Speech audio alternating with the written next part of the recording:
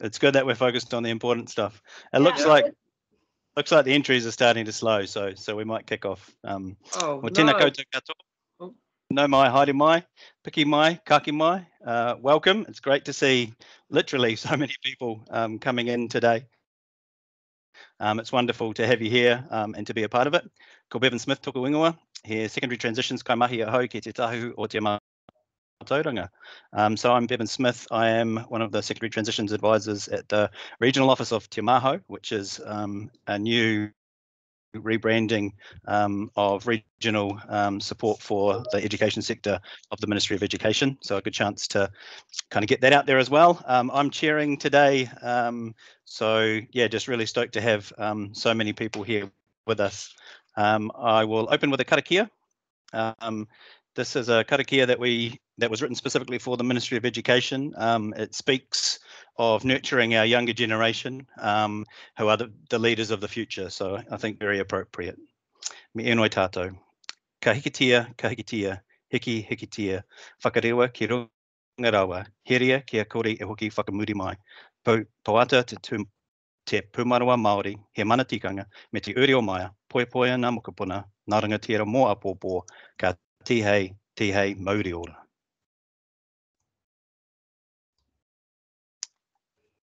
So again, thanks for coming, everyone. Especially during a time for many that will be I guess a really difficult time, and just wanted to acknowledge that for many out there, it is a difficult time, both personally and professionally. I know that a number of people in this space will be working really hard to support both individuals, whānau and communities that are doing it pretty tough at the moment. So I think it's really important that we take a moment to realise that. During difficult times, though, it's really important that I guess we come together as a collective, and certainly those of us that are in the leadership space for this rōpū see this as a collective that can come together and support those of us that are working in the education, training and employment space, especially for rangatahi, but not limited to rangatahi either. Understandably, there are a few apologies for today, but in saying that, there's also a really strong looking attendance online here, which is wonderful to see.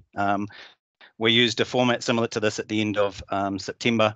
It was well attended, feedback was really strong. We had some great presentations in that, and so we've, again, given that the majority of us are remaining in level 3 lockdown, we've gone for that same format again today, and hopefully we're equally successful. Just noting that if you weren't able to come to the last hui that we held on the 27th of September, if my memory is correct, there were some great presentations, and the minutes actually include notes from those presentations. So a good chance to jump in there and have a look if you missed out last time. Whakawhanaungatanga is a really difficult thing to do in a rōpū of this size and in this environment. So as we did last time, can I just encourage you please to have a think about dropping any of your details, who you are, where you're from, who you're working with and for, into the chat. I think it's a nice way to kind of get a feeling for who's online. I think we'll kick straight into things from here. Just noting that we've got a number of presenters today, 4 in total, which is awesome. And then at the end of the day, we'll kind of wrap up by coming together in slightly smaller groups than this larger one. There'll be 5 groups that are formed, and it will be a chance to connect potentially over a cuppa, if you nip off and make yourself one, and to talk a little bit about where you find yourself, what great work you're doing already. The youth training and employment work stream isn't necessarily about doing a whole lot of new things. I think there's a massive amount of stuff out there that's happening already that is wonderful, that is incredibly supporting rangatahi and the wider community. And so sometimes it's just a matter of sharing some of those things and looking for opportunities where you could add a little value to what someone else is doing. Our first presenter today is Tony Stevens. Tony Stevens is from the Young Workers Resource Centre. I've been lucky enough to connect with Tony a couple of times over the last few weeks in a lockdown environment, so virtually, and it's been great talking to him, hearing the perspective that he brings, and just noting that Tony's recently been appointed to the Regional Skills Leadership Group, and so I'm sure he'll talk a little bit more about that role and the work that he does. His presentation today will be focused on some of the labour market challenges for youth, but with that, as we know, with any challenge comes opportunity. So I'll pass over to you now, Tony. Nami. Kia ora, Bevan. I'm just going to share screen here. Hopefully I have permission to do that. Is that all good? Try. All good. Tony should be good to go to share your screen. Okay.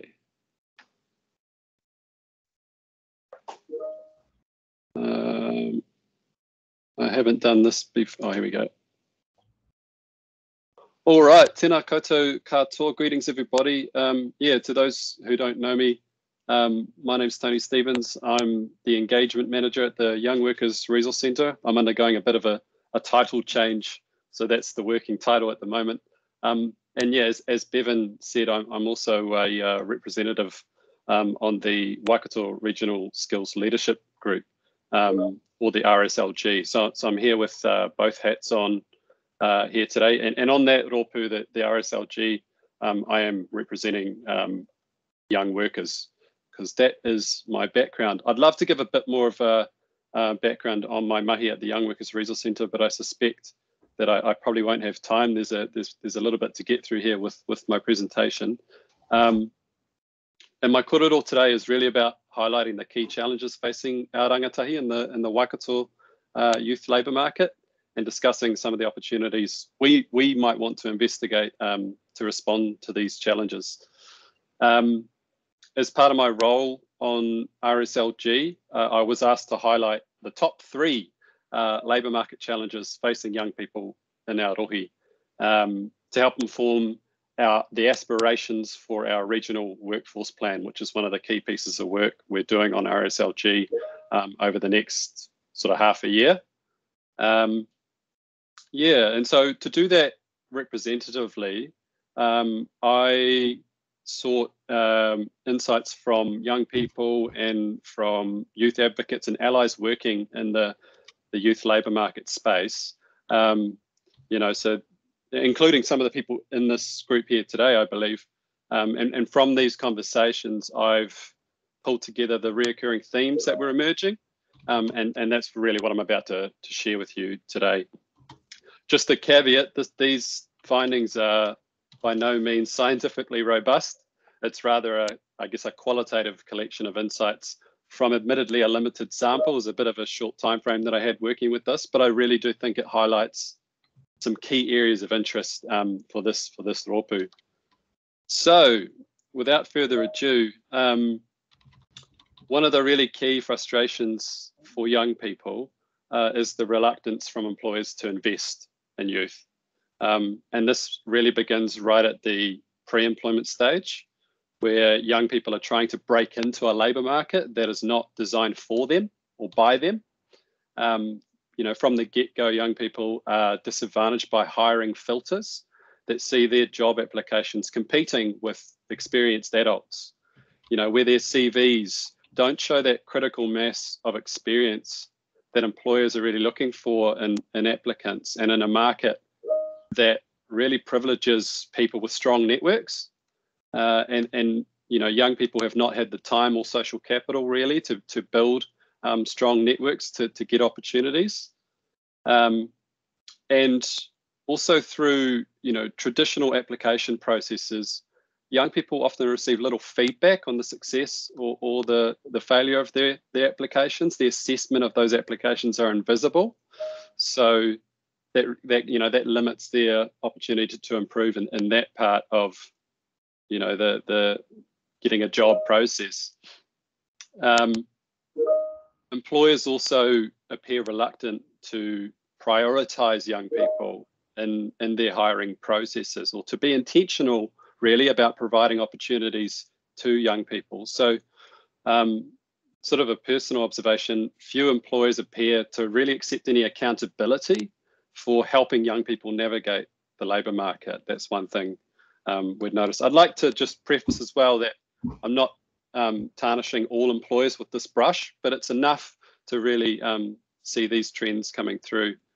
And just sort of lastly on this slide, too many young people are being boxed in to low-paid, insecure jobs that offer little career progression.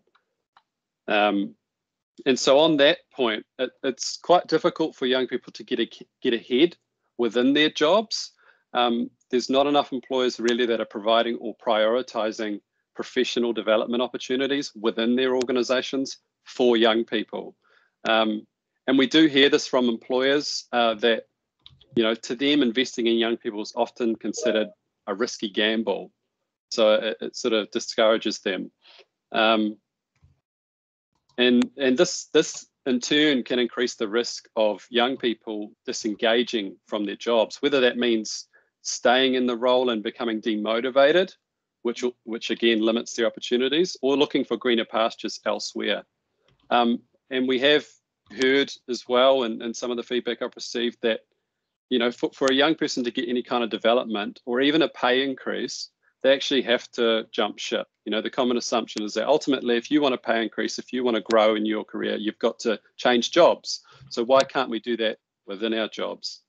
And just a note there, that the New Zealand labour market doesn't actually do a really good job of prioritising in-work training. There's only about 15 to 30% of jobs that are really working on that well.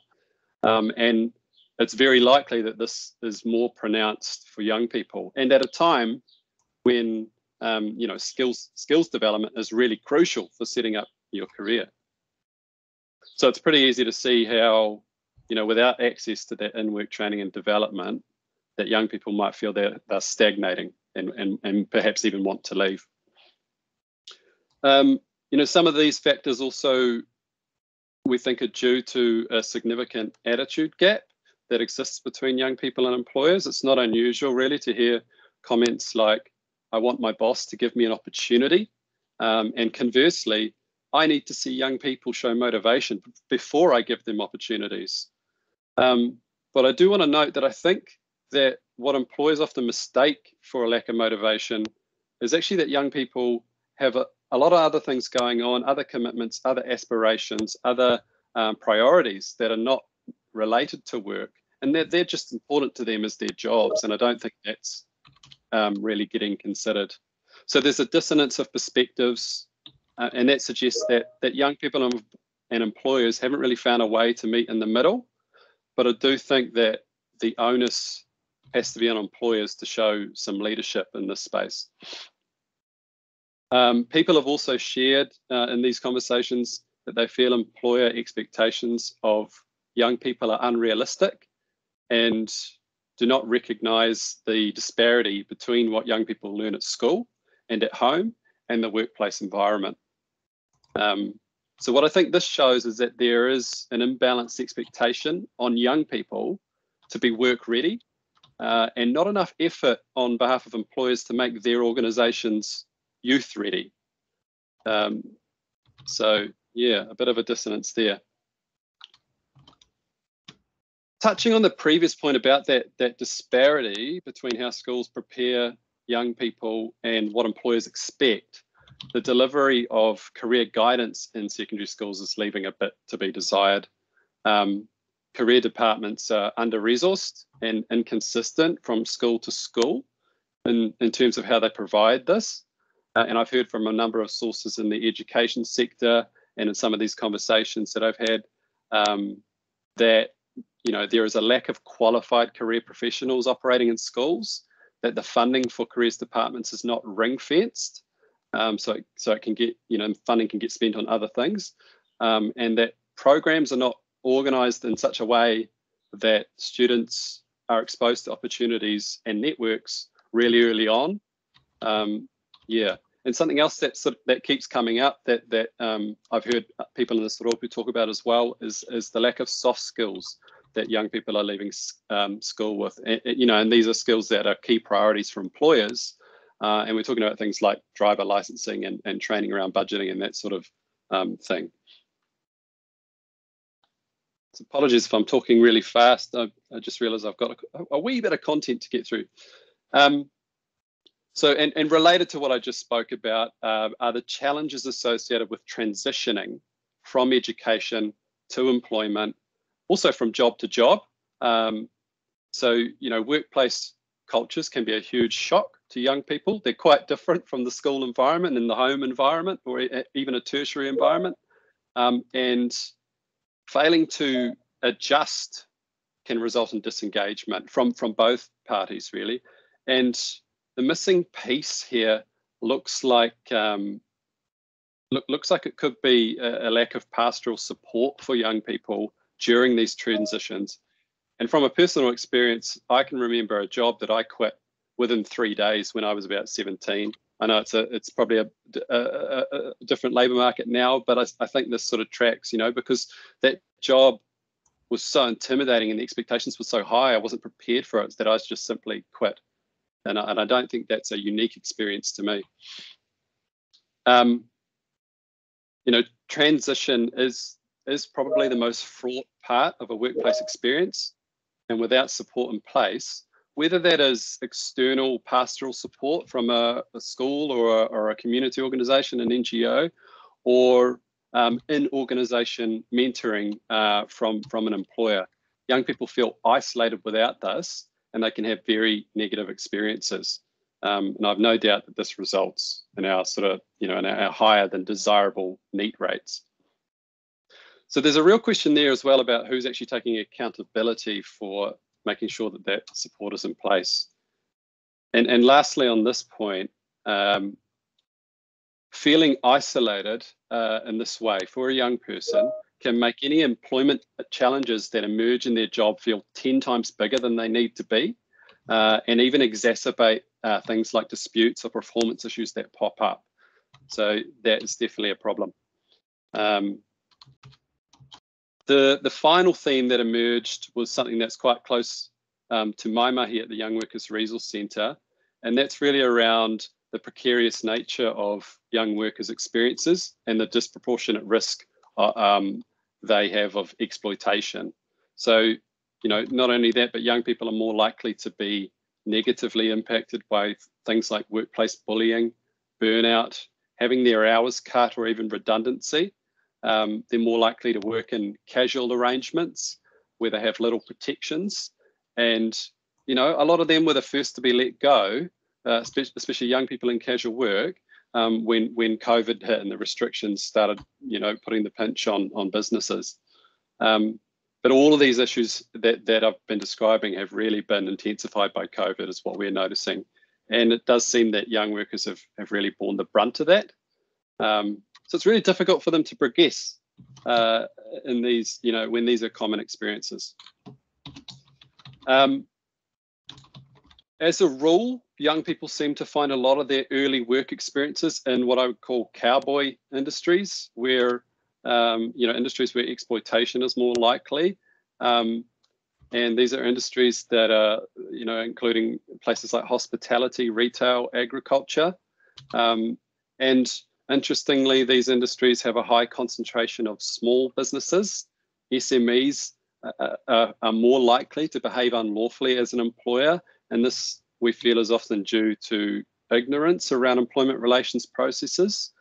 But to me, it is a bit, it's problematic because we really venerate the small business culture in New Zealand, yet they are often failing to provide safe workplaces for our young people, and we need to acknowledge that. And finally, just touching on a previous point, flexibility is something that both employers and young workers want in their employment relationships, but that seems to only work one way in favour of employers.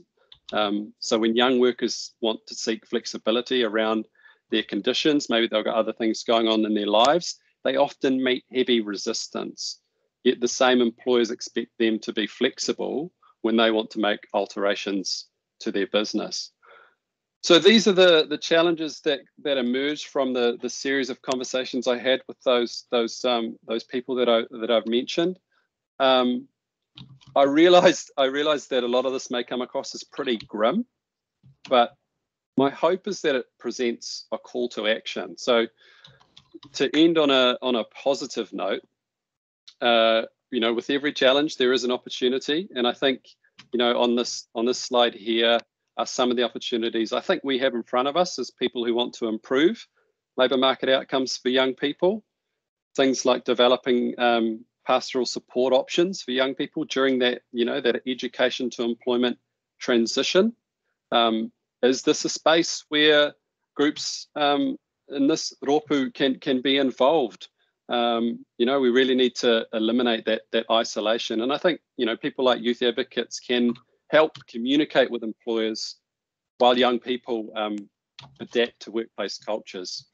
I don't have all the answers here. These are sort of just and I'm sure that there are some programs that are already underway that are touching on these opportunities, and it may be that we just need to scale these up or find ways to promote them a bit more.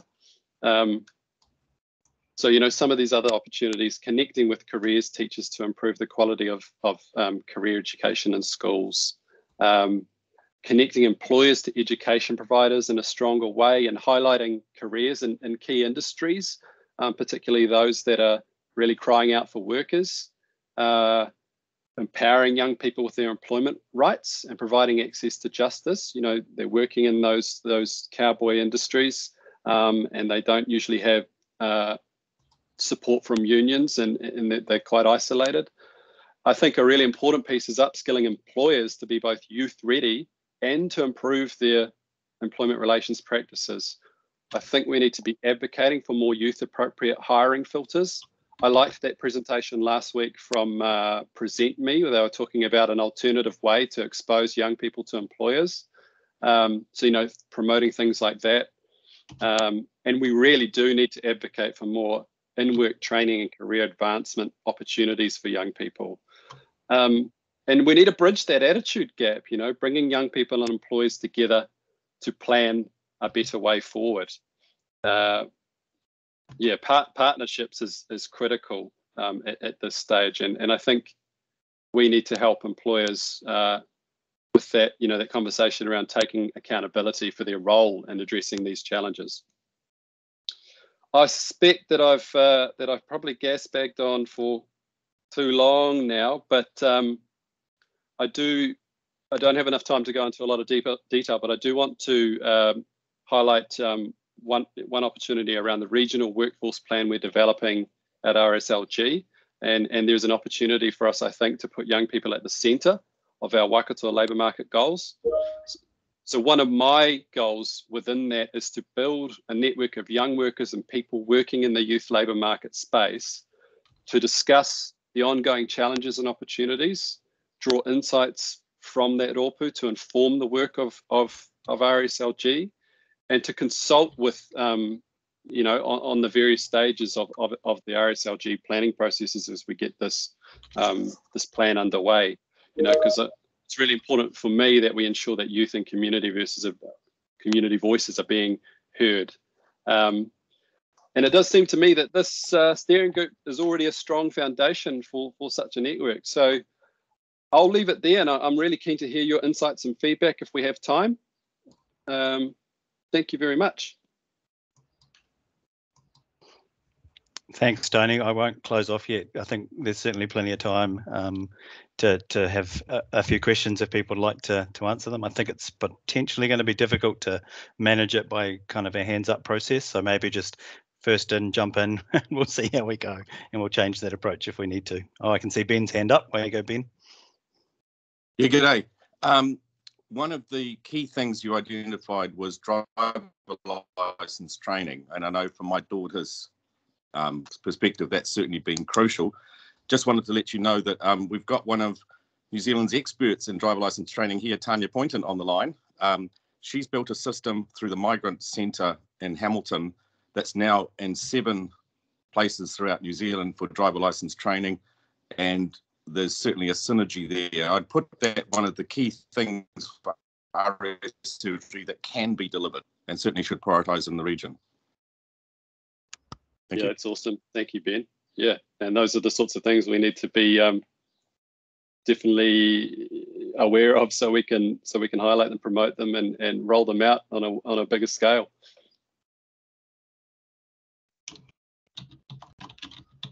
Dujon, was your hand up earlier? I actually accidentally put my hand up. I was supposed to hit the chat button. Too excited. But, too excited.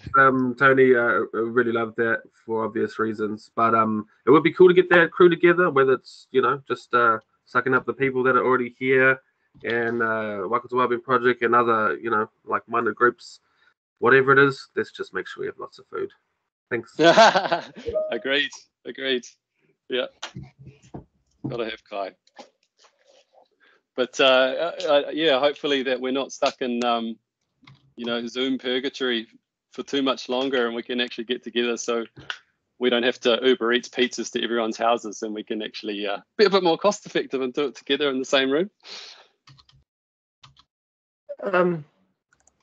Kia ora, guys. Where you Sorry. go, Joe? No, is it Al? I think Al's hand was up, mate. Sorry. Yep. Cool. Hey, Tony, this is awesome. I just wanted to add that a lot of this under Mayor's, the opportunities, and everything that you've identified, I think that we're really lucky in Otorohanga to have Mayor's Task Force for Jobs. So we, we're already doing that transitional pastoral care with the school. We've had an ability to run workshops to upskill employers around how they onboard staff and how they manage that. Also with the employers that we work with in Otorohanga, there's about 70 plus, and we only work with good employers, and what we're looking for youth is that continual ability to have in-career training and that ability to excel so that they know that what they're working towards. So these are really awesome points. So thank you. That's amazing. Yeah, no, I really admire the Mayor's Task Force mahi that's going on, and you guys out in Otorohanga have always been an exemplar in this space. So that's awesome to hear. I think we need to be doing those programs in every part of Aotearoa. Cool. Oh, thank you. It was cool just to see it all, like, that you've identified that, and there's still lots of stuff in your presentation that we can work towards, which is awesome. And I actually pulled some of the rhetoric from Mayor's Task Force. That idea around being youth ready is something I've heard people talk about in that space, that employers need to actually be youth ready and not just expect young people to be work ready. That it's supposed to be reciprocal, right? Great points. Adam, I can see your hand up, but I don't think we'll have time to get to you. I'm sorry. I guess you're welcome to put that query into the chat, and maybe Tony could pick it up there. Joe, over to you quickly, and then we'll shift on to the next presentation. Thanks, Joe. Cheers, Badman. Cheers, I'm sorry everyone else if you didn't get a chance to speak. Tony, that's so cool, man. That's so spot on.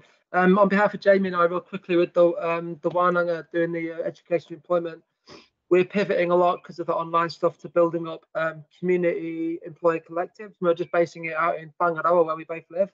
And we're just word of mouth building up a collection of employers. We've just got some cool stuff shifted this morning about there's a real willingness of local employers wanting to come together to be youth ready as a unit, as a unified group that can then work with the kura to transition that. And then wider than that, like Tanya's point with driver licenses, got a cool guy here who wants to bring in a wider thing of driver licenses for the youth sector stuff with the community house and just bringing them all together. And we feel that in our roles, we're pretty well placed to be the key facilitators and linkers in that, through being in these korero and with our jobs and the employers and the schools.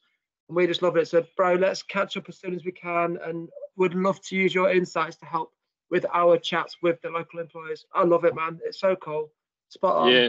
Cheers, mate. Cheers, Joe. I've been meaning to catch up with you as well. So thank you for the prompts. I'd love to do that. And really, really awesome to hear about that community collective of employers. I think that we need to really celebrate those employers that hold this close to their heart. So I'd love to know who those employers are as well, because we only hear the horror stories a lot of the time in my mahi at Young Workers Resource Centre, and we really need to start promoting the feel good stories as well. Awesome. Well, thank you very much, Tony. Amazing. From my point of view, effectively what we've got there is a capture of the challenges that are out there, and I think if we use that as a blueprint to kind of drive some activity moving forward for the youth training and employment workstream, then I think we're going to be standing on pretty firm ground. The thing that struck me and that will stick with me was your statement, an opportunity for the Waikato to put young people at the centre of our regional labour market goals. What a great sentence, aspiration, whatever it might be. You use the term call to action, and maybe that's exactly what it is, but I'd certainly like to see us using that languaging more and going further than using it as language and turning it into reality. Thanks again, Tony. Kia ora, Bevan. I'm going to hand over now to Christina Muller, who works within the Te Ako Rangatahi team at Anglican Action. I'm really excited to hear this presentation. Through the steering group, I've had insights into the wonderful mahi that she's been doing, and it's going to be a great privilege for me, hopefully along with you, to hear firsthand Christina highlight the work that's been happening within Te Hinatore program for young wahine. Over to you, Christina. Thank you. Oh, kia ora. I'm just going to try and share my. Can you see my screen? Not as yet. Okay, 1 second. Sorry. I think Tony might need to unshare first.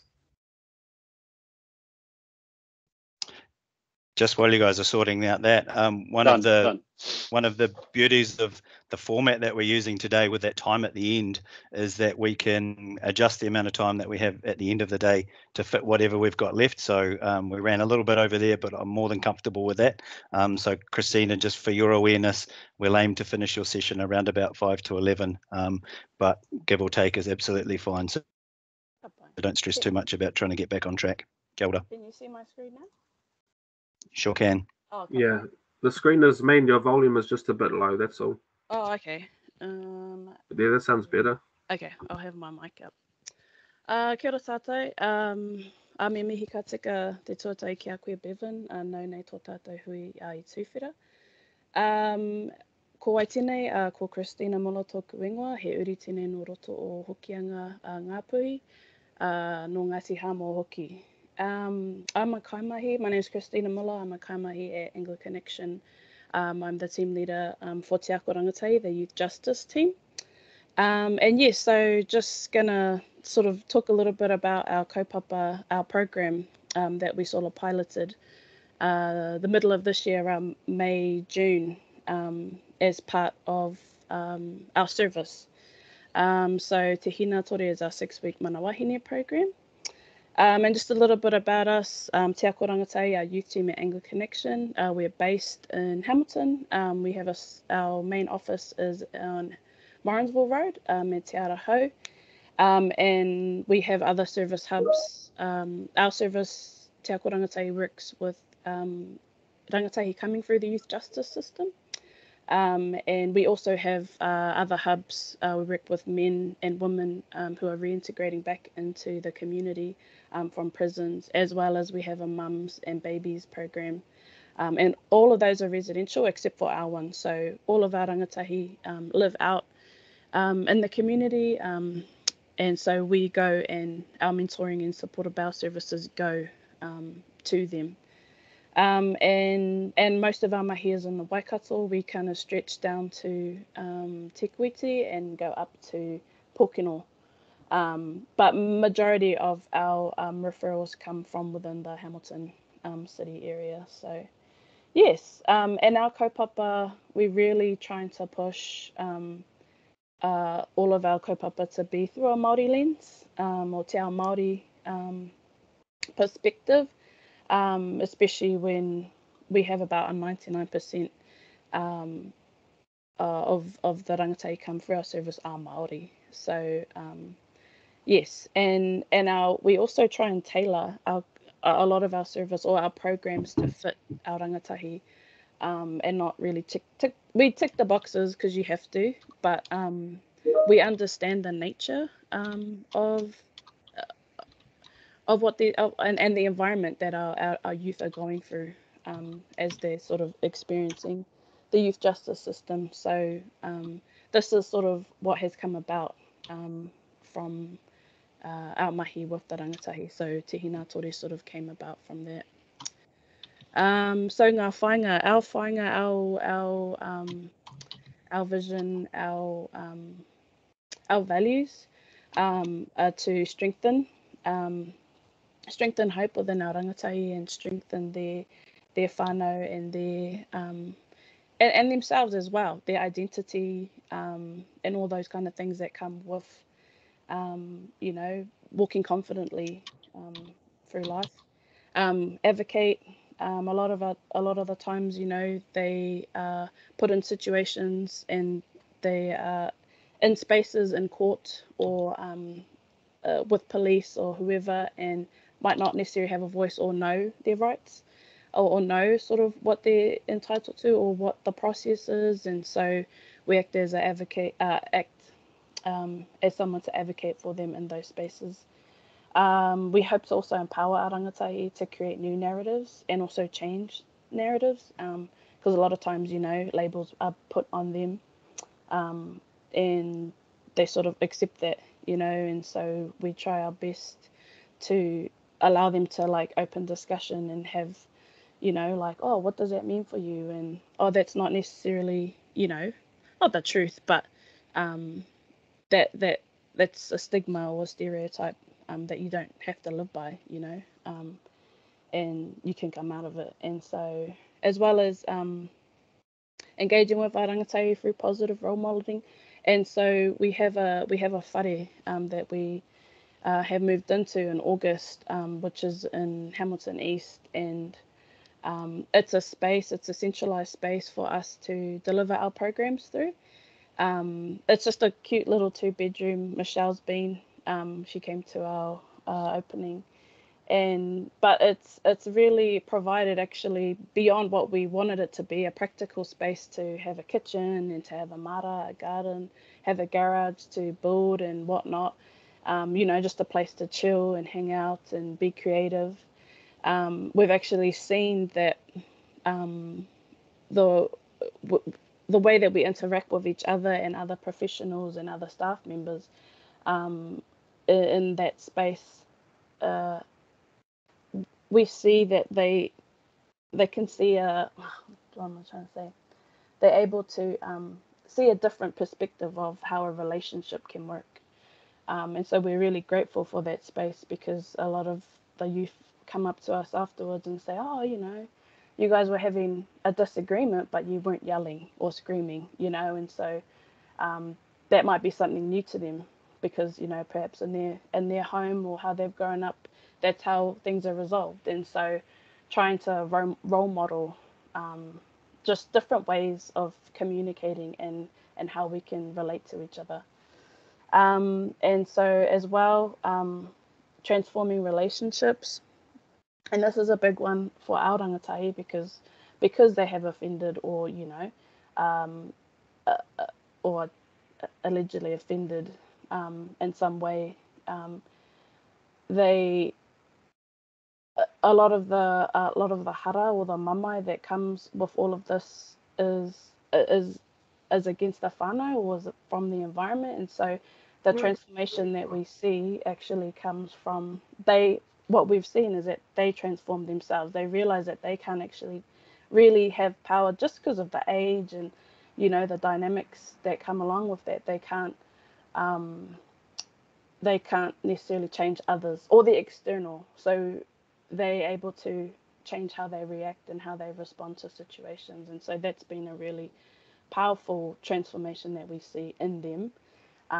You know, it's not us transforming them or them transforming their parents or whoever, but it's them sort of going through the process, and as a byproduct, you know, the transformation happens.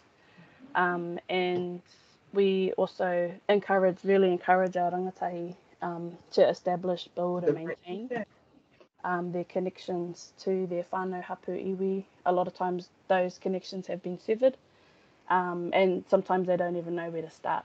And so part of Te Hina Tore as well, as we'll see soon, is that we really, that is sort of the foundation of our mahi, is your identity, who you are, where you're from, you know, where do you stand on this planet, you know, on this earth. And I think a lot of that has been lost with a lot of our whānau that come for our service. Yeah, sorry, so moving on. So Te Hina Tore. This came about, I think, I've been in the youth justice space for almost 3 years now, and I've seen that the need for programs that are specific to young wahine that are coming through the youth justice system are slim to none. There are some for our boys. There's a Start Taranaki program, there's Bros for Change, they have other sort of maurako kaupapa and other sort of manatani kaupapa happening. And fair enough, because I would say about 90%, 85 to 90% of the youth that come for our service are male. But that leaves, there's nothing really for our girls, especially in the Waikato area. And so the need for a sort of specific program is what drove Te Hina Tore. Was like, okay, let's create it. We do a lot of the mahi anyways, but the Te Hina Tore is more intentional about what we want to do. And so just for those that maybe don't know, the story of Te Hina Tore comes from the Māori creation story, or one of the versions. And so Rangi and Papa were in an embrace, and all their tamariki were in the middle of that embrace. And so and that was Te Kore Te Po, you know, the darkness and the night. And so through when Rangi and Papa would move, you know, to stretch or whatever, every now and then shafts of light would come through, and the children will be like, oh, what is that? You know, and that shaft of light is called Te Hina Tore. And so what we sort of see from that is, well, and what they saw was a spark of curiosity, and that led to the potential and eventually them sort of separating their parents and ka puta ki te whai ao te ao marama. And so that's sort of what we hope this program is we can be that shaft of light, you know, but you still need to go through the struggle, and you still need to go through, you know, but we're here, we're like, yes, there is something beyond, you know, what you're encapsulated in, but it's up to you. And that's sort of always our whole thing about all of the kaupapa that we have, is that, like, everything is here for you, but you have to take it, you know. It's your decision, and it's your choice, and it's you that makes the action. And so yeah, that's just a bit about the kōrero for Te Hina Tore. And so Te Hina Tore, the program, aims to obviously uplift confidence, knowledge, and mana. We have a series of 6 workshops that are focused on cultural connectedness, practical life skills, and preparation for study or entering the workforce. And I guess our hope for Te Hina Tore at the end of it, when they come out, is that it sets a strong foundation for our wahine, especially because we identify that our wahine, our girls, are the key. And when we look at our women who come out of our prisons into our service and reintegrate into society, they are, you know, sort of the key part of the whānau that hold things together. And so we sort of want to ensure that is as strong as possible when they leave our program and our service. And so a little bit about the program. So these are the 6 sort of aspects, or the sessions that we will run with them. We're changing a little bit just due to logistics from the last one. But so we have our tuapapa, which is our foundations. I talked about it a little bit before, which is no ko waio, who am I, where am I from, you know, what is my purpose? And this is sort of where they create their own sort of map, and where is it they want to go, you know, and these sessions, we look at their whakapapa, their pepeha, you know, their marae, and if it's close enough, and you know, we're able to, if the levels permit, you know, we'll go to your maunga, we'll go for a hikoi up, or we'll go to your awa, and we'll go to your marae and say hi to your kuia. So we really want to make it as practical as possible, and sort of at least start that sort of journey with them, especially if that they haven't had that, you know, previously. And yeah, so our tuapapa is our foundations and sort of setting the building blocks for the rest of the program. And then as well, our hauora, we really emphasize not just on our physical hauora, but our mental and spiritual well-being is a huge part of our kaupapa. And so obviously with the physical side, we have a gym membership. We'll utilize sort of what's within our, you know, within our rohe, our lake, our awa, our tracks, and so really utilizing that to connect back, but also to, you know, whakapakiri our tinana.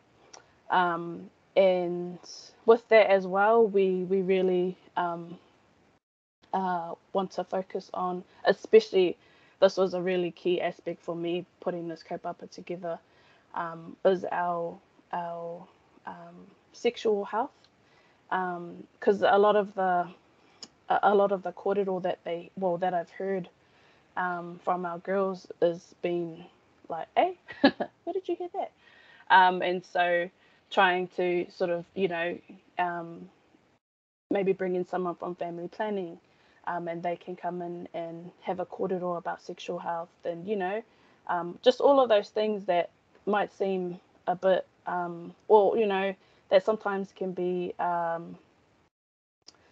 you know, have whakama or shame, you know, no one wants to talk about that kind of stuff, but actually celebrating it, you know, our tupuna used to celebrate, you know, when you would have your mate wahine, or, you know, and sort of connecting it to our maramataka and things like that, so that it's tapu, but it's also, you know, it's something that should be empowering for us. You know, your whare tangata has the ability to create life. So like that to me is the coolest thing.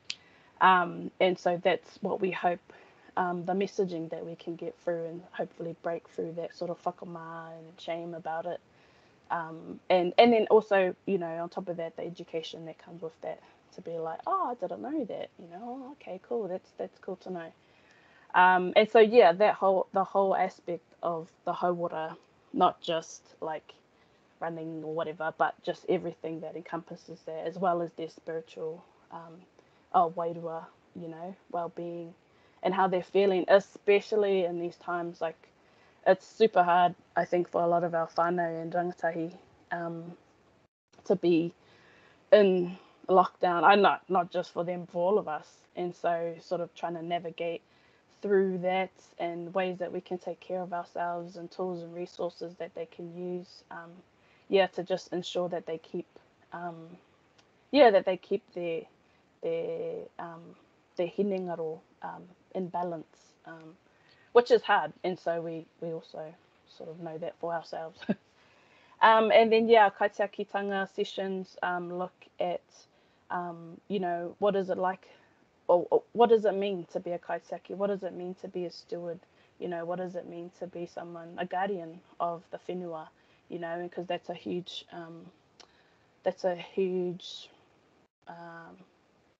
sort of value to our Māori. You know, is our ao, is our environment. And you know, and whatever capacity that they have to, you know, to participate as a kaitiaki. You know, it might be just going for a walk and picking up rubbish, might be going and, you know, being a part of a tree planting, you know, expedition or project. It might even just be like not throwing your rubbish on the ground, you know. And so these conversations are more about opening up the dialogue, you know, and sort of gauging where they are, and their understanding of what it means, and is it important? Why should we care? You know, And we also have a mara, a garden at our new whare, and so a part of that, you know, our kaitiaki, you know, we can grow our own kai, we can compost, you know, sort of practical things as well. And our te ao huri huri sessions are of real practical life skills. So a lot of that is what the bro was just talking about, you know. Some of them have never worked before. How do you fill out an application, you know? I want to get my license. Like, how do you even start? Yeah, like how do you open a bank account, you know? And so we sort of assess what they need, and there's tuapapa sessions about, okay, what is it that you want? Okay, I want to get a job, and I want a car, and I want, you know, my license. Okay, kapai. So then let's go with them, you know, and let's model how you stand in line, and how you have to wait sometimes, or how you have to be on the phone, you know, and wait for your turn or whatever. Because a lot of these things they might not have been exposed to. So even though they're real simple, it's actually, I mean, I knew that when I left home. I was like, oh my God, Mum, help me. So yeah, and we sort of just expect people to know that. And especially with employment, that's a huge one, because, you know, I don't know if you guys have even tried to fill out like the McDonald's application. It's got so many questions in it, and it, you know, so you got to also be present, and yeah, so there's a lot of sort of things that we've sort of noticed over the years that maybe not hinder, but just obstacles in the way of actually even just starting work, you know. And so that's sort of what those sessions are about. And also having people like Michelle and Joe come in and have a kōrero with our, you know, with our ropu, and share just also what, like, that it's not just you have to stick to like labor or like laborers jobs, or, you know, real generic, like there is opportunity for other things. So yeah, that's sort of our te ao huri huri space. And then our kamua kamuri is just opportunity for people to come, because we have the reintegration services within the mission, opportunity for some of the ex-prisoners to come and share, you know, their learnings and their experiences, and sort of, you know, this is what I did, and you know, maybe don't go down that path because it's not the best. And but, you know, also it's more about a learning, not about a like, don't do this. And yeah, we've actually done that, and I think some of the youth actually were really frightened by what she had said. But it was good, because it's sort of, you know, it might not seem so serious when you're sort of involved, you know, with the people that you are and the environment that you're in. And this just gives opportunity to, like, okay, step back, like, look, you know, at where you could, you know, the trajectory of where you're going, and now you have the power within you to sort of switch to a different path, if that's what you want. And our Hinetu Hineora, she who stands lives, that comes from the what do you call it? The whakatauki of tamatu, tamaora, tamamoi, tamamate. And so this is about us actioning all of the things that we've sort of put into place. This is about us, yeah, this is about you can lead a horse to water, but, you know, and now it's up to you. You know, we're here as just a guide, and we're here as a facilitator. We're here as someone to just, you know, show you what the options are, but now it's up to you to sort of take that step and to empower yourself, to whakamana yourself. So yeah, that's just the gist of, I was just blabbing on, of our kaupapa. Just a couple of photos from the last one that we had. Yeah, so yeah, that's it. Any questions, or otherwise, kids pie. Amazing, Christina. Thank you. I think the hands up did work quite well last time, so maybe we'll go for that approach again if people have questions they'd like to ask.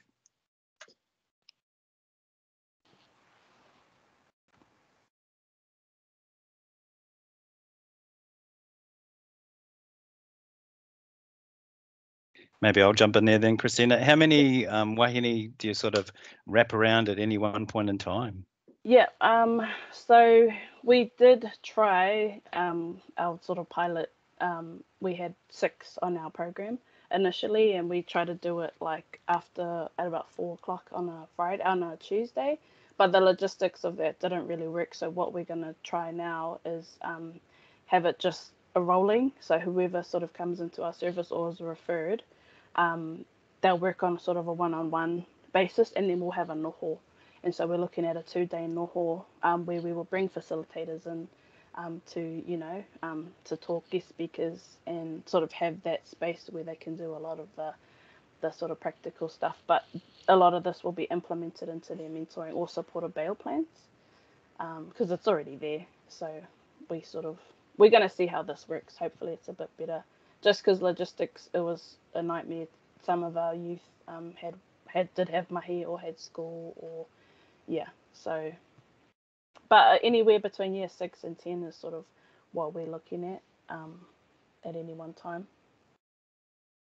Makes sense to try and wrap everything together and streamline it for them, but not always easy to do. And 6 to 10 is actually, sounds like a small number, but it's a big number when you're supporting young people to that depth. Yeah.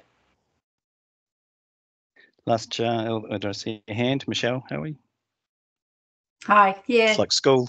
It is amazing, Christina. So glad that you were able to share and let so many other people into the magic that you have been doing. I know I've been fortunate, like Joe, to have a little bit of a closer insight than maybe some others on the call, but I've heard you talk a lot about just how much the rangatahi in your service want to work and how they see work as like a pathway to a different kind of future.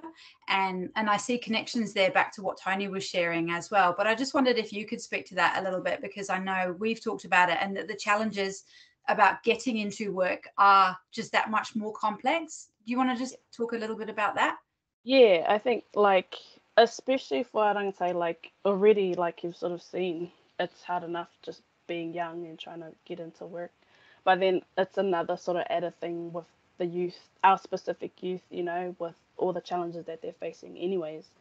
And so we see that it's a lot harder because they might have certain bail conditions, or they might have the employers like, we don't want that sort of person to be in our workspace or whatever. So yeah, we noticed, and like the want is there and the need is there, but like the bro was saying, it's like, are they also ready for for these kids to come in, because they're still learning, and they might not know everything, and they might not be as well versed in an environment like how we are. And so I think as much for us, it's about preparing and sort of having those conversations about what to expect, and then hoping that when they do get into those spaces, that the employer is sort of willing to not be lenient, but just to have some sort of flexibility or understanding that it's not always going to be perfect, and that there's just challenges of being youth, just getting a ride to work, or having the money for the gears, if it is some sort of health and safety thing.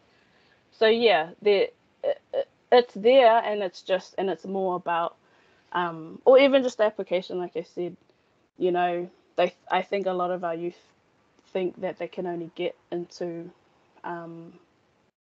service jobs, which is what you usually do when you're young. But even just that, I think, is a big sort of thing, in doing all those forms and what's your IID number, and just little sort of things that, I don't know, and you can't even sort of start that process until you do that, and what's your tax number and this. And so we try and help them as much as we can, sort of get all those little details in place, create a little portfolio for them so that they can sort of go into those interviews or those spaces with a bit of confidence. I think that's a really nice connect back to Tony's kōrero in terms of, it's that pastoral support, it's the wraparound. The system isn't easy, and so often we need some support to navigate it. And for those of us that are in the system, through the system, whatever it might be, I think there's a responsibility on all of us to help and support. I'm just going to apologise and tie it up there, Christina, just purely from a time point of view. Amazing. Thank you very much. I love that. Your whole ethos is Kōwaio, based around identity first and foremost, and even that extent of valuing the individual by, you talked about practically experiencing their whenua when you can. Just amazing, and so much that all of us can learn from that, and when I say all of us, I certainly mean including the wider education system. So yeah, thank you again. Thank you very, very much.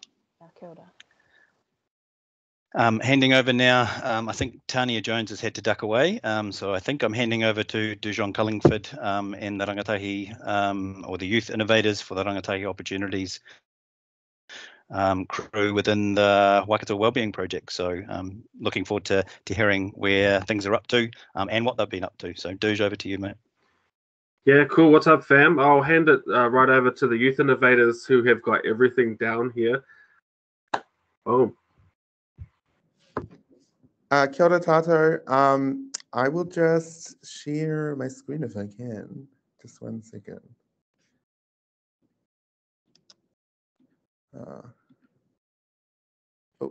Are we able to see this? Got it. Aye. Beautiful. Okay, cool. Well, kia ora tātou Paolo, kia ora mai tātou katoa I te ata nei. My name is Cody. I am here as a young person and a youth innovator on the He Piko He Rangatahi, Waikato Rangatahi Opportunity.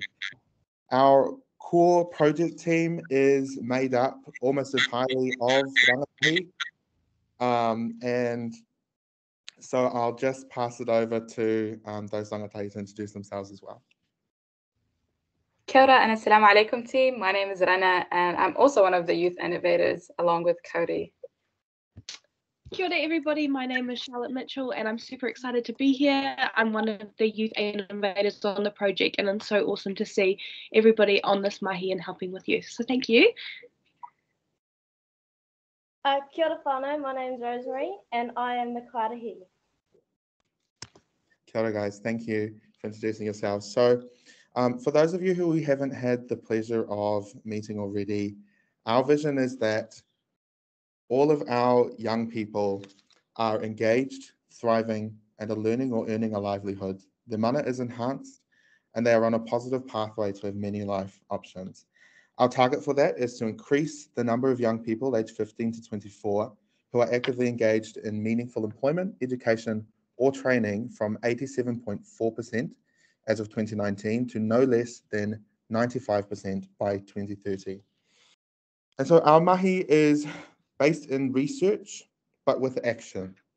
So we're looking at gathering the existing data on the barriers that our rangatahi are facing to these meaningful opportunities and validating that data through raw insights captured directly from rangatahi through empathy-based interviews. We then want to work directly with those rangatahi to co-create the solutions and turn to our community to help to grow them to create wider impact for rangatahi. So as part of our mahi, as well as being rangatahi-led, we're incorporating a design thinking framework and are taking a place-based approach, looking at two communities, particularly Fairfield and Enderley, and working with Fairfield Enderley Resilience Network, and Tokoroa and working with South Waikato and Ngāti Raukawa as part of that. Now, there's something to be said, obviously, about the elephant in the room, COVID-19 and its restrictions, but we can say that it has not stopped our mahi. We've pushed through. We rangatahi are agile. We've had to adapt to many changing circumstances in our lifetimes, and so we continue. As part of the existing data that we've gathered, where we've worked with NIDIA, the National Institute of Demographic and Economic Analysis, to provide us with a literature review. And some of the questions that we asked as part of that review was, what do rangatahi need to thrive? What are their aspirations? What are the barriers? And how can we collaborate and identify solutions to scale? Some of the emerging or key themes were that we're on the collective or future thinking nature of rangatahi, and the fact that rangatahi want to be part of shaping the solutions that create more meaningful opportunities for them. And it mentions concepts like social and cultural capital, like what the whanaunga Tony at YWRC was speaking of before. It'd be really good to connect with you on that and your insights, e hoa. But there are lots of opportunities to dive deeper with this review and some areas that we're looking to validate. Some of them are on the role that systemic racism has had to play in limiting positive experiences for rangatahi in the spaces where we expect them to exist. For example, education. And really validating that rangatahi want their strengths, their cultural identity, and their worldview to be recognised and supported.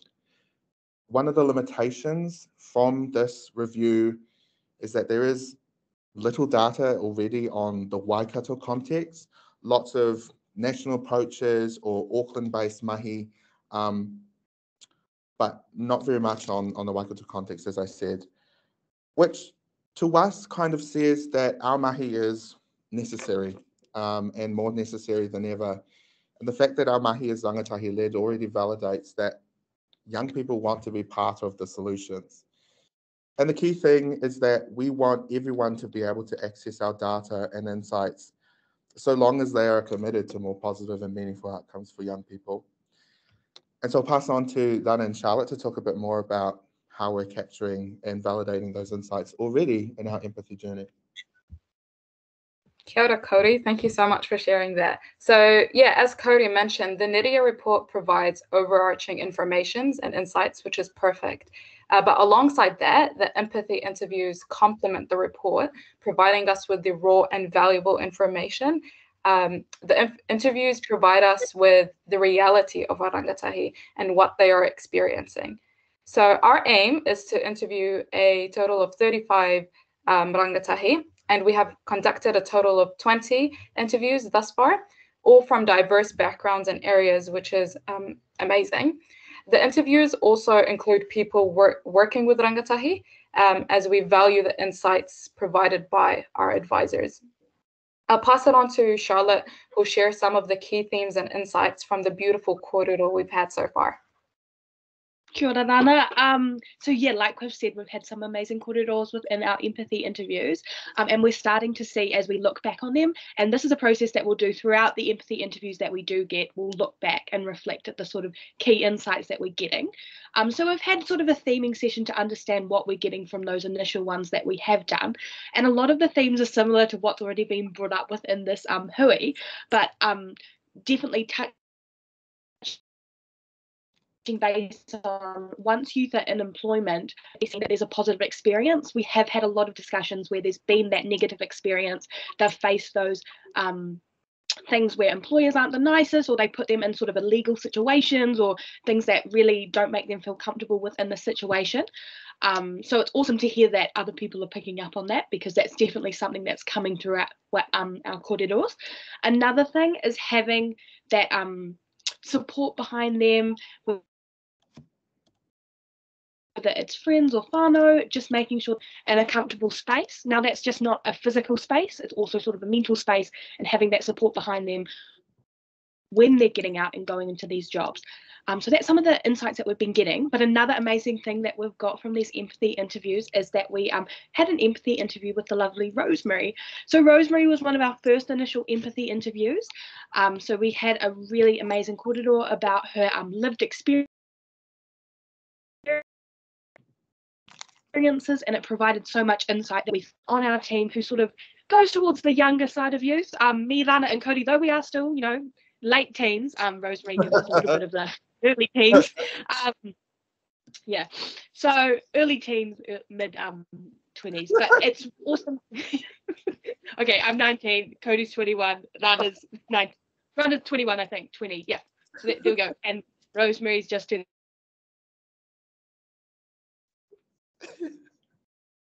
16. Gives you a bit of like very unflattering. But yeah, it's all her on board. I'll pass it over to her, and she will give. See, I'm already old. Like Rosemary will be able to explain her role a lot better than I am with my big thing. So yeah, over to Rosemary. Okay, kia ora. Thank you, Charlotte. That's a really lovely way. So I am the karehi of this little group team here, and my role is to like show them from my eyes how rangatahi will love to be like approached and talked to and shown. And obviously I'm the younger ones.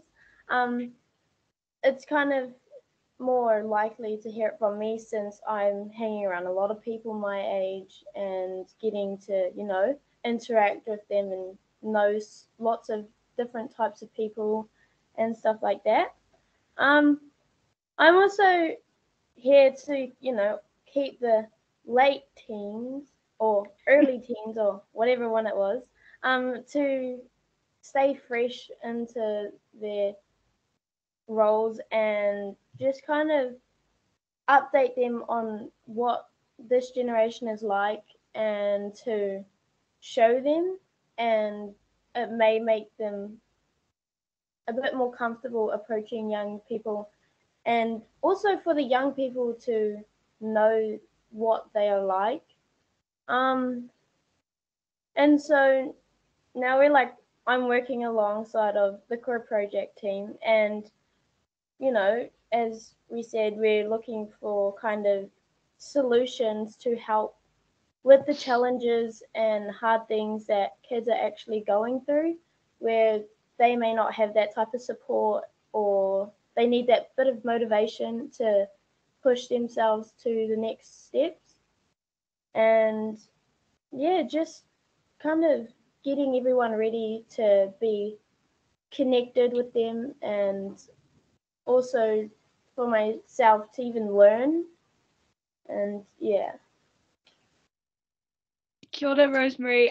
Just want to reiterate, she's such an amazing asset to have on our team, and we're really valuing her experience and sort of doing that groundwork.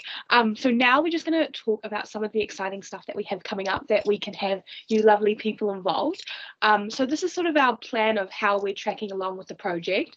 Now, unfortunately, due to COVID and all that fun jazz and why we're all meeting virtually, we have had to push back our original end dates, which was supposed to be around December to 2022, but hopefully that gives us enough space so that we can have those real meaningful interactions, hopefully in person, and get that real meaningful mahi done.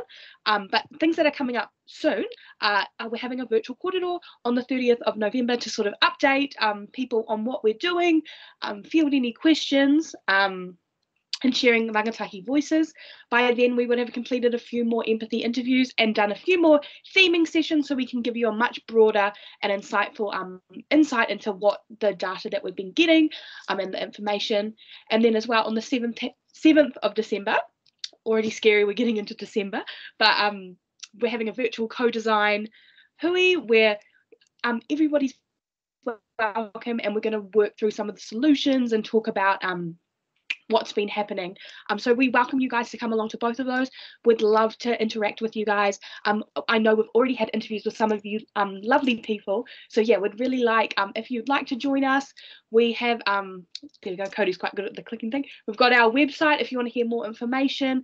Feel free to email us as well. We are always free if you want to have a meeting, a catch up, just flick us a message, or on Facebook or LinkedIn. We are happy to field anything like that. We just want to hear more people and get as much insight as we can. And we really love to see you. If you can't make it for the 30th of November and the 7th of December, then just flick us a message and we can organise some sort of hui. But it would be really great to have some interaction with you guys. And once again, thank you for allowing us to have this korero with you guys. Kia ora tātou, that's us. Ngā nui, kia koutou. Cody, Rana, Charlotte, Rosemary, amazing. Let's just from a time perspective, first in, first served. let's go for one question, and then we'll keep trucking along. But awesome, and lovely to see how that's shaping the strength of the voice that the four of you are bringing to the space is, powerful. Ben, you might be the first hand up, are you? Yeah. So just to say that the work's very innovative. For it to have an impact on government policy, it's good if it's relevant. And we've gone through the Great Reset with COVID. You both talked about that there. I just wonder if you could include the COVID experience as part of what you're doing, particularly with people coming through school who've had a disrupted year, but also when they hit the workforce, if they're in hospitality, what happens when the employer brings in vaccine mandates? There's quite a bit of uncertainty there in my daughter's age group about what's going to happen. That would be new and relevant information that could influence government policy.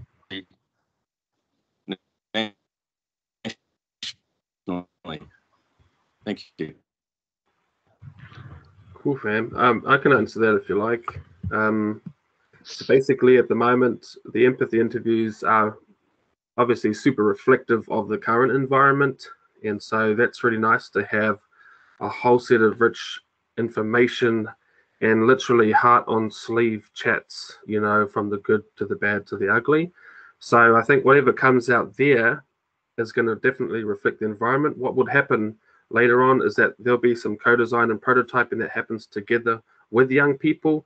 And so I think because we'd be responding to the information gathered there, a lot of the solutions and aspirations will be derived from that. But the nice thing about that whole co-design process is that we'll be inviting a wide range of stakeholders to take part in that and to also sponsor some of the solutions and aspirations that come out.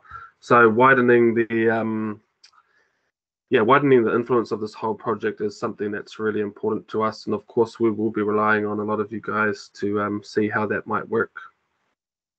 And I can chime in on definitely within the empathy interviews, we have just naturally been getting that information about COVID and the uncertainty that it is bringing. And definitely we might, now that the vaccine mandates and things are coming into force, that's definitely something that we'll engage with in our koreros, because some of the information that we have been getting it's just made so many things more difficult with the going to uni, finishing high school, all those sort of things. So that's definitely something that's emerging through our research. But thank you for bringing that up, because it's something that definitely needs to be number one when we're looking at these sort of things. Awesome. Thanks again, team.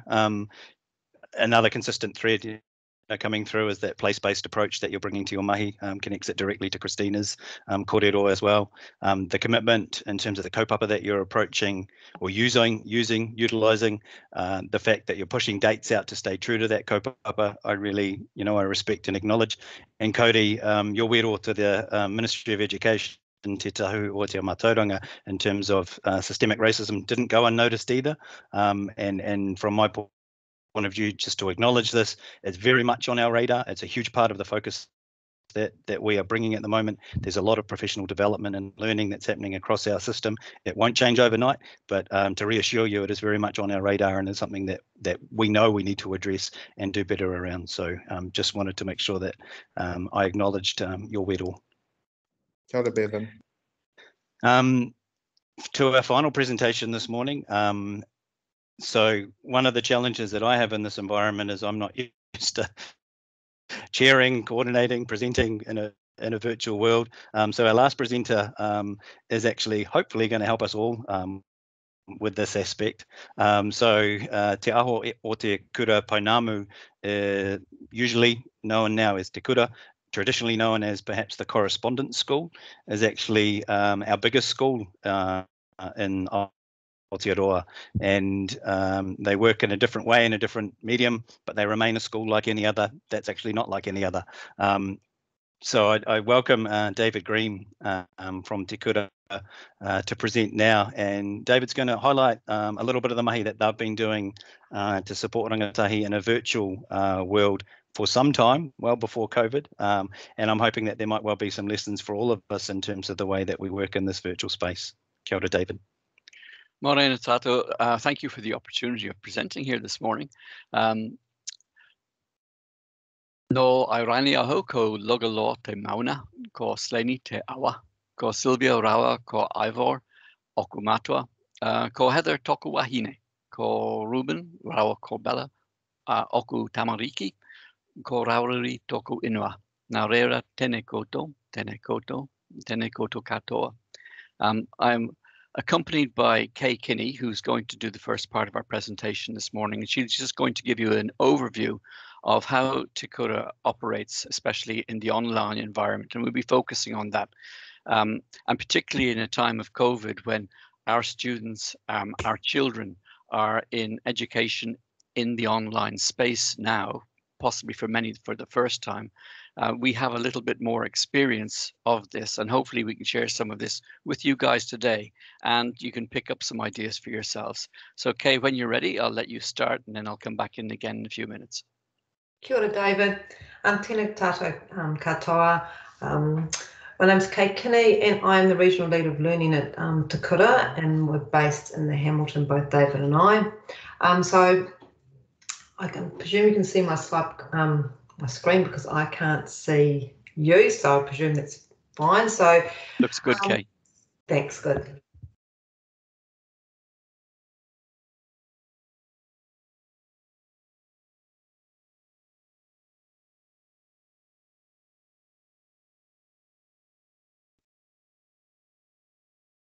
I think you've muted yourself. I think you've muted, Kay. Let's see if we can.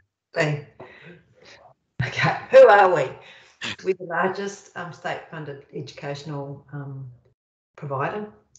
We offer a range of personalised learning programs and courses. We've got students that can jump in and just do one standard, or if they're looking for their literacy, they may just want to focus on that, or they can do a full-time course. We also have trade academy courses. The students might go to a polytech or another provider to do a one day, and then spend the other 4 so-called days with us on other topics or subjects. Students for all ages are welcome. If they're under 16, they need to get an MOE eligibility. There's different criteria that they can come in by. We have regional offices in Wellington, Auckland, Hamilton and Christchurch, and we've got quite a few in other sub-regional. It all used to be based in Wellington, but now it's regionalised because we need to get kaimahi on the ground that actually know the region and have the contacts. So we basically tailor individual programs to the needs of every okona that we get. It's free from 16 to 19. If you're turning 20 on that year, you may need to, there may be a fee, but basically it's free to all young adults. I'm just going to try and, okay, so just, we are celebrating our centennial next year, so we've been on in the space for over 100 years now. 1922, when the Soul Teachers set up the first correspondence scheme, so it's really exciting. So we have our Te Aro Punamu, which is our local curriculum, and this is really important. It's this is what how we work. So there is 3 parts: Ngā Matapono, which is our guiding principles, Ngā Ahinga, which is our dispositions, and Ara Ako is how we go about delivering our program. So our guiding principles, and these are interweave with all of the work that we do with our young people. So kotahitanga, the well-being, the relevance, waitaki, the rig around what we are actually providing the students. We want them to have their own agency, whakamana, and it's the most important, as everyone knows, is those whakawhanangatanga, which is the relationships that we're spending a lot of time working on because if we don't have those, especially in an online environment, it's very difficult to move our akona in their learning journey, or on their learning journey. Okay, so the capabilities and dispositions Ngā Ahinga we see as so important for our young people is making sure, first of all, and especially at in the environment that we're in, their well-being is really looked after and acknowledged. All of these ones, the staff at Kaimahi are having a lot of PLD around what it looks like, what it feels like, what it looks like for our kona. The most important one we've moved on, I think, well, no, they're all important, is our ara ako, which is really looking at how we deliver our programs. So discipline thinking is basically like old school subjects. So they're all siloed, they sit separated. So you have your English, your maths, your home ec, your primary production, all of the basic subjects, and the students just go and choose a subject and they can do, and they work in that space.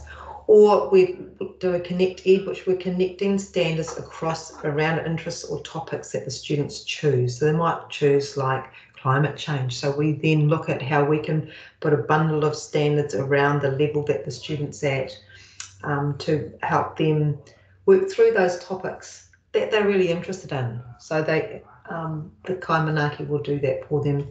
Or they can do a project. We run Hun Ako, which are face-to-face and or online advisories. Obviously, at the present time in the Hamilton or Waikato area, we can only do online. In our Hastings, Tauranga, other spaces, we can still run our face-to-face advisories. And with what I've heard in the last kororo for the Leaving to Learn is one space that we're really wanting to develop further. So I've just heard some of the amazing work other people have done, and it's all around this Leaving to Learn, learning outside the classroom. So that's a really big emphasis to try and get a kona to understand that you can actually learn what you learn outside the classroom with a mentor or a grandparent or anybody is really important learning. Just moving on. Okay, I'm now going to pass it over to David. Thanks, Kay. And kia ora, everybody. Thanks for the invitation to join you. And I just want to say how impressed I am with the young speakers that I've listened to this morning, particularly Christine and Rosemary and her crew. It's really invigorating to see what you guys are doing with young people today, especially young people who might not be in Kura at the moment, but are still looking for opportunities to learn and looking for opportunities to progress with their lives. And I'm hoping that from our presentation that you guys will see connections that you can make with us and that we can make with your akana and your people. Because Te Kura is about working with people who are not perhaps in the mainstream of education, but who are still capable and who still want to learn. And that's the important lesson that I would really like you guys to take away this morning. At the heart of it, though, we are a school, we are a kura, and the things we do are exactly the same as the things that people do in the mainstream of education. So while there's a huge technological side to the way in which we work, the outcomes that we look for with our akana are pretty much the same as you get in a mainstream school. In other words, we want our kids to be really successful, to gain a focus on where they're going with their futures, and to grab opportunities with both hands and have fantastic lives as a result of their experiences with us. We look at the akana not just as learners, we look at them as individuals with needs that need to be fulfilled in order for them to fulfill their potential. And as a kaiako, as a kaimanaki myself, in my communications, I am firstly a subject teacher, but I'm also a form teacher, kaimanaki, with my akana. And that role is very much the same as the role that will be fulfilled in mainstream school. And when I'm working with akana, I'm working with the exact same kids as I would be working with in a mainstream school, who present all the same challenges that you get in mainstream school. They don't get their work in on time. They've got other distractions going on while they're in the workspace. Oh, I've got a message on Insta. I wonder what's in the fridge. Uh-oh, here's mum. I better look like I'm working. These are the same things that the kids have to deal with in mainstream school. And they have their own ways of dealing with it and getting through their mahi at the same time. Te Kura is a hugely complex world when you first come into it because there's so many different things going on. So we have to think about and what I want to convey to you is how we communicate with our akana, how we do it in the online space. And if you think about a place like ourselves, and probably your environment as well, you probably have tons of different ways of contacting and keeping in touch with your akana or your people. And in Te Kura, we have our own software system, My Te Kura, in which we have all the mahi, all the work modules where they submit work, where work is assessed. But we also use phone, text. We have online huina ako, our online meetings. For me, I have my online, my huina ako is in Tokoroa. I haven't been able to get down there for the past few months, but we meet every week in the online space. I also work one-to-one with akana and with their whānau, and I also run online subject tutorials. So a lot of what I do is pretty much what we're doing at the moment.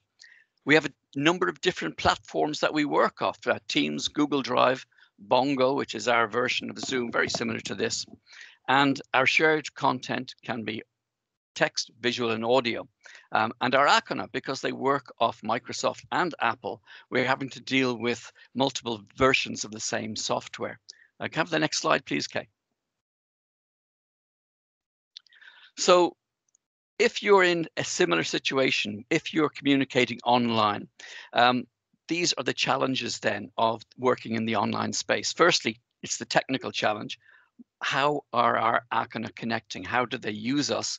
What's the best platform for them? And because we work individualized programs, we're able to pick that up pretty quickly. So some akana like to submit work in Word, some like to do it in Pages, some like to do it through other media. You have to be, your software has to be compatible, up to speed with where they're coming from, because there's nothing worse than complications with sending in mahi or getting assessments back. Secondly, and this is really important, is do they understand the purpose of your communication? Are you creating a coherent learning environment? And this is central to our work with akana, because if what we're doing doesn't make sense to them, then they are going to lose interest pretty quickly, and the akana wanders off elsewhere into different spaces away from where we want them to be with Te Kura. We want their time. As soon as they switch on their laptop, as soon as they get into their mahi, they know exactly what they're going to be doing from the get-go. And it's 3 or 4 clicks, they're into their mahi. One couple of clicks on the phone, they can contact their teacher. Click, they can email their teacher. But everything has to be as clear and as simple as possible. I can have the next slide, please, Kay. So on the surface, it sounds really complicated, but I'll have to, if I can introduce a good friend of mine, a good friend of yours, I'm sure, is Atticus Finch from To Kill a Mockingbird, probably betraying my roots as an English teacher. But Atticus Finch was the lawyer in this great novel, a very wise individual who was defending an unfortunate black man in a very difficult case in the southern states of America. And he was a great teacher to his young daughter, and he said to her, "You never really understand a person until you consider things from his point of view, until you climb into his skin and walk around in it." That sounds a bit more like Forrest Gump. And this is the thing that we focus on in Te Kura, trying to see the world from our akana's point of view.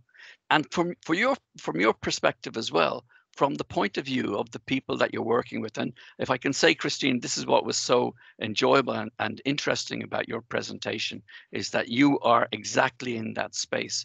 You are working with young people who've had difficult experiences, but you're working from where they are, not from where you want them to be. And that's crucial also in our role as Kayaki, but also as Kaimanaki. So with online teaching, we look at the world from our students' point of view. And if our students struggled at school, or if they got bullied, felt different or isolated, got told they couldn't succeed, what is the most important element that you can bring into your teaching of these young people? And the word is compassion. Once you begin to feel and experience where they are, what they've had to deal with in their lives. And some of our Akona, because they've been out of mainstream for different reasons, they have had very painful personal experiences. Some of our Akana have learning difficulties which prevent them from being able to attend mainstream school. Some of our Akana have had disjointed learning as their whānau have traveled around the country. They've had 4, 5, 10 different schools that they've attended. Now they have Te Kura. Now we fill that space called learning, and we have to make that as comprehensive and as accessible as possible. So when we go into our mahi with Akona, these are the lessons that I would ask you to take away, especially if you're going into the online space as well. The first thing with, particularly with NCEA, very easy to do with NCEA, is that your Akona should enjoy success, and enjoy success quickly. And I mean within a couple of days or even a week of becoming an Akona with Te Kura, I want to see my kids getting credits. For many of my kids, they've never experienced any kind of success before. So even if it's a 2-credit paper in filling out a form, it's the fact that they've actually got that confidence to succeed that gives them confidence to succeed again.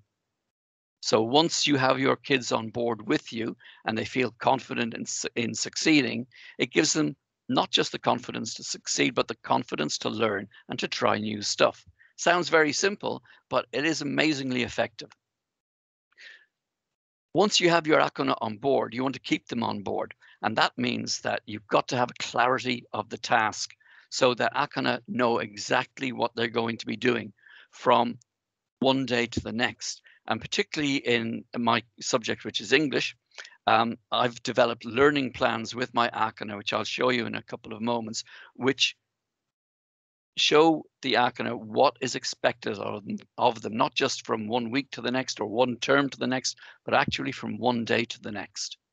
So that even if they can't follow a learning plan day by day, they understand that they pick it up from the last place that they left off. So I always say to them, this is going to take 8 weeks, but you may do it in 6, or you may do it in 10, but follow this process and you will get there. Additionally, you set the expectation, and alongside providing learning plans is the expectation that our kids are going to do the mahi, and that every time that I call or email, that I do expect to see something, and I do expect to see some progress moving forward.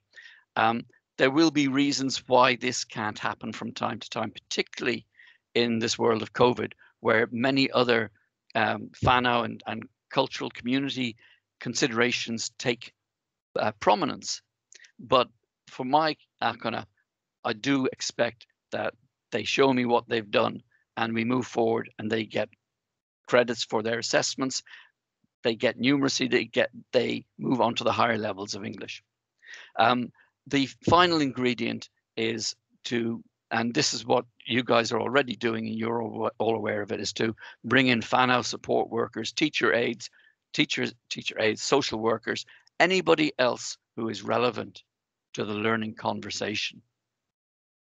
Once we have these factors in place, then our Akona feel supported. They're not doing this on their own, and they're not just doing this for themselves.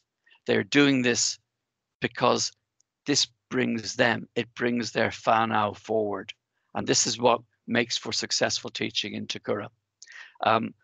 So if you can take these lessons on board, or some of these ideas on board, if you're in the online space, you will find that these things, particularly the clarity, knowing that your Akona or your clients, so knowing that they know what's expected of them and how to do what's expected of them and what the gain is going to be at the end of it.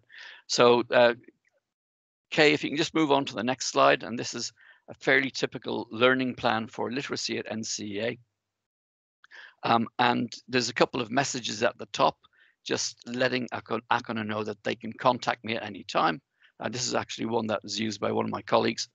And that there are dates. And if you see the second bullet point, there is a date on that saying the Akona must submit work in each module by This one's for the 22nd of October. And then the expectation of working for at least an hour a day. Now, these expectations are not always going to be met, but if you don't have the expectations, then they'll never be met. So for me, this is perhaps the foundation of my teaching with Akana and Te Kura. If you want to go on to the next one there, Kay, and this will be the last one, you can see it's detailed and then highlighted in yellow at the bottom is where Akana finally achieve the credits for their mahi. And when that happens, that is a day for celebration.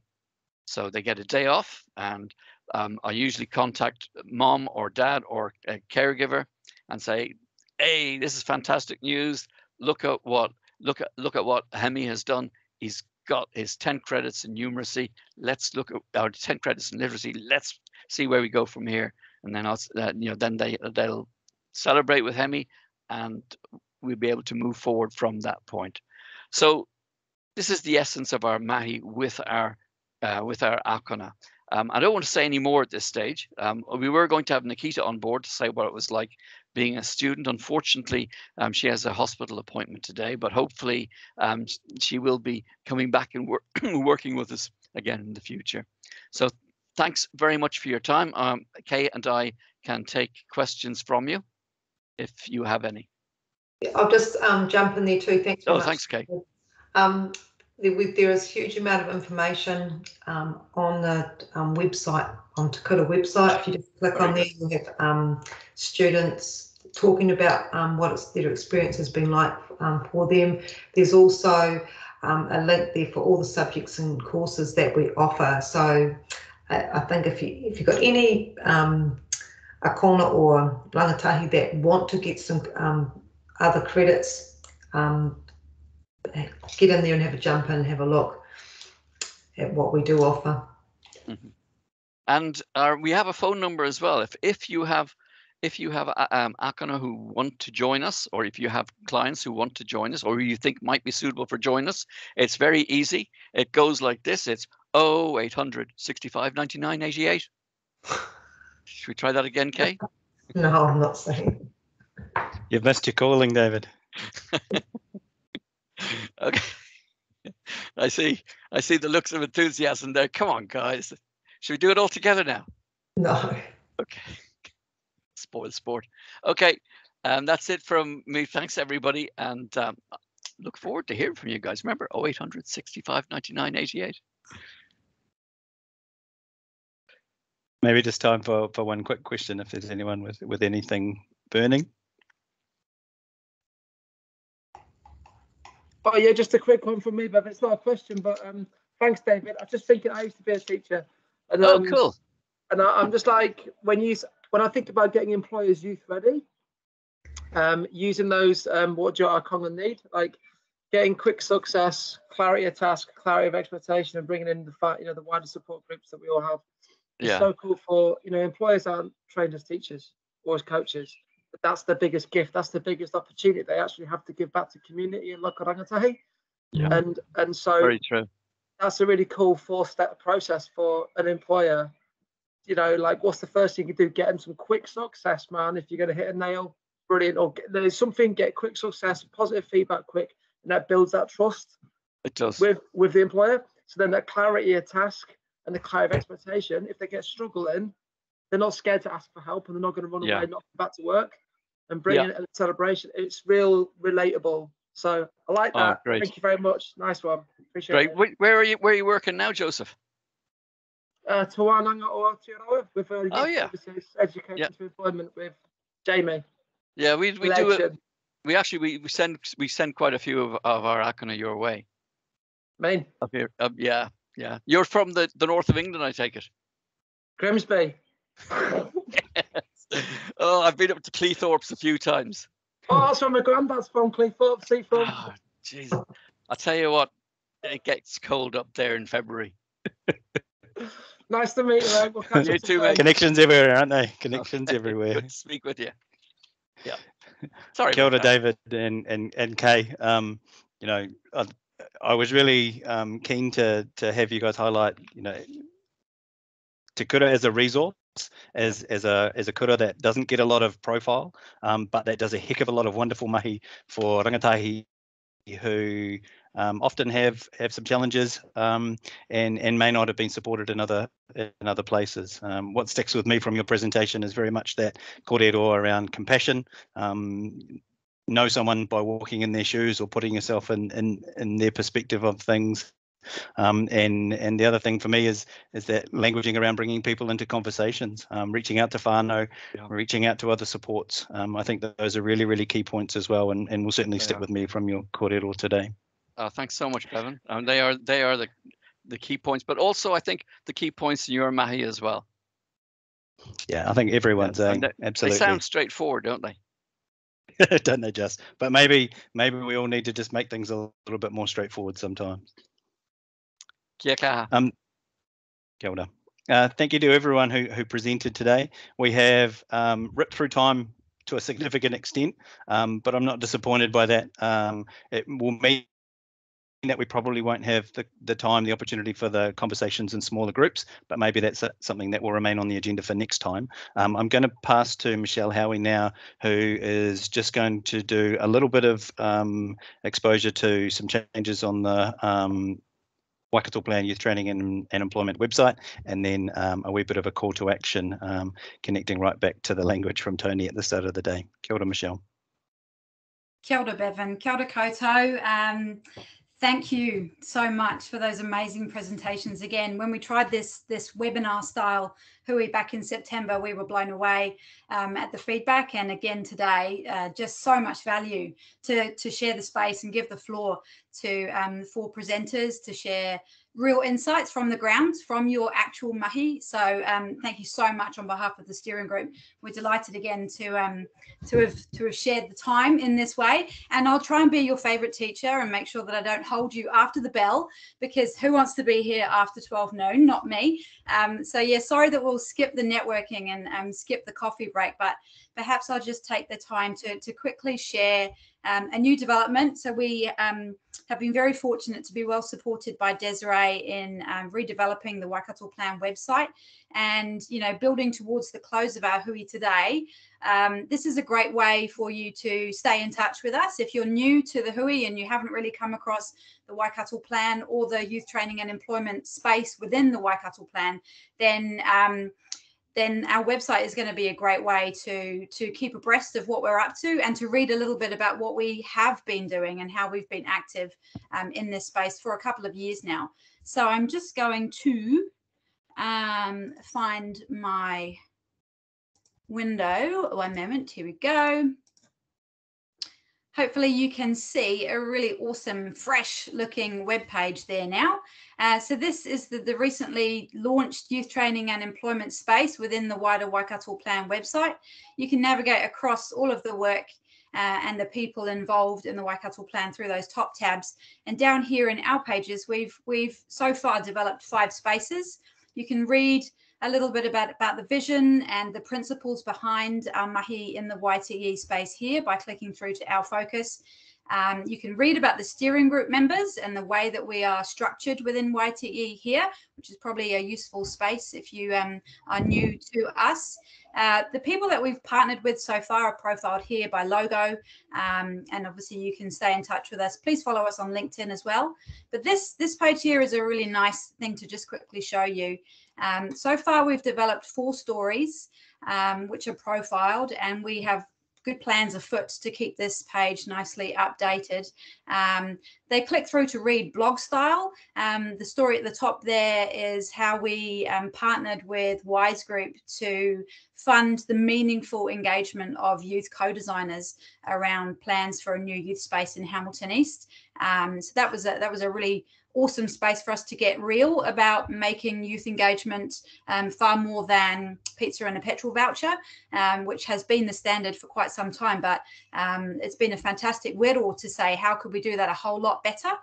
So this piece of work here was a way to actually onboard young people as staff for a period of time to access their expertise and their lived experiences and recompense that in a meaningful, actual way, plus all of the cool stuff about onboarding a young person and walking through that employment experience, even if it's only for a temporary time. This article is special to some of us on the call. We came up with this neat little model back in COVID 2020 and have done some really cool work around the region with small groups of young people to just see what happens when you wrap right around rangatahi and try and disrupt a certain pathway and see if you can just create really positive memories and experiences of something that they're holding in their hearts as a dream. So you can read a little bit more about that by clicking through there. Present Me gets a profile. I can see that Tony mentioned Present Me. That's been an amazing little trial in Tokoroa with a new digital resume app, and you can read about that. And we funded some work with Seed Waikato this year as well, so you can read about the amazing story of Te Aka Matua here and see some beautiful video and photos from their weekend noho that they held back in April. So that's just a little bit about the new website, which has been such a positive thing to see get off the ground.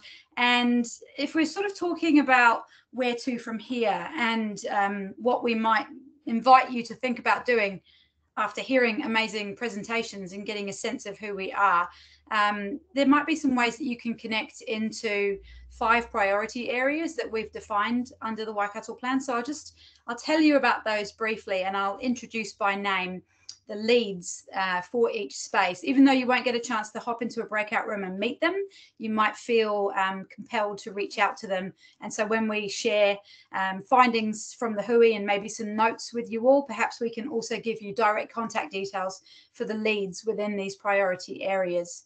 So the story for these priority areas goes back to the start of 2021 when we wanted to sort of define another structure and another way to split the very large space that is youth training and employment.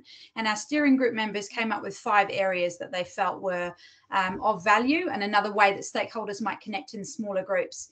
So the first group that we have is data and insights. And that group's led by Michelle Pucky from MB, who gave apologies today, but we'll share her details with you. And that group's really around the fact that quantitative data is really vital to direct efforts and resources where they're most needed. But data sets relating to youth and training and employment, even though they're really plentiful, they're really specific. And so that links really well to what the Waikato Wellbeing Project are doing in this space by initiating regional data around this space, which we absolutely support and are delighted to partner up on. Making sense of that data is the next phase, obviously, and beyond just the data, we also really need to make sure we gather insights and hear that narrative from people on the ground that tells the bigger story, that stitches the fabric a little bit more wholesomely. So that group focuses on data and insights. The second priority area is employability skills, and that group is led by Manujon Pimarika from MB also, who's on the call today. So these are discussions, they're quite universal, they're quite age old around the skills and the aptitudes that are needed to succeed in training and employment today. This group is staying abreast of who's in that space, who's providing employability skills training, who's doing that work really effectively, supporting rangatahi to be prepared and fully ready for the world beyond school and home. And of course, driver licensing and any of the things that are barriers to getting into employment come through quite strongly in this space. Community voices is our third priority area. And this is really about the fact that if we don't listen to a community and factor in their needs, then we're never going to fully release the potential from anything that we get behind. So this is a connecting group. This is led by Bevan Smith, our awesome chair today. And we really need to hear these voices. We must not leave voices unheard in this space.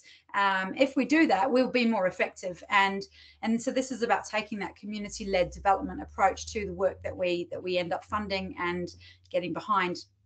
The fourth group is around our awesome youth sector. So youth sector connectedness, led by Shannara Tuapiki from MYD, is a space where we really celebrate the amazing practitioners that we've got in the youth sector. People who know how to partner with young people, and we heard quite a lot of that come through strongly from presenters today. We're so blessed in the Waikato. We have amazing strengths in this space and some gaps in our region based on geography and population. But this is really about celebrating youth development practice and making people realize that there's something great in youth development for everyone. And it's a powerful message that employers and other people in education can hear. The fifth group, rapid response trials. This is about getting stuff done, led by Sandy Muller from the University of Waikato. This is where we try and take insights and data and what we're hearing, but turn it into action as well, because if we don't have action, communities can lose faith in systems and can wander, interest can wane. So this is about finding small actionable projects that we can get behind, that we can pilot or fund and resource or devolve power to, and gather up those lessons so that we're really bringing back the learnings to make real change happen for people. So there's been quite a lot shared today, and you've done an awful lot of listening. You've done great. Thanks everybody for being on the call with us. We really encourage you to figure out how you want to stay in touch with us from here. We'll share great stuff after the hui with you all. We have a couple of particular projects that I think you may find you can link into, if not one of those 5 priority areas.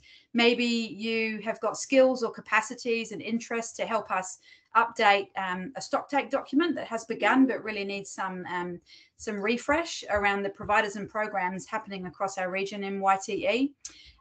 Or maybe you've got some specific skills in online resources and ways that we can link better to community so that they can tell that this exciting space is out there, because so many people just don't know about all these great things that are going on. So I'll close there and hand you back over to Bevan. Thanks, Michelle. And just to re-emphasize, certainly from my point of view, and I'm confident that the other leads are in the same position, it's about figuring out, what value you can bring into this space. And it's not a new space for anyone, but it is, I guess, what we're trying to create is this shared space where we do see our little bit contributing to a bigger piece of the pie, a bigger outcome in the longer term. So, yeah, I think ultimately it's a group of like-minded people coming together to try and do great things for the future. Rangatahi first and foremost, but community as a whole. So, kia ora.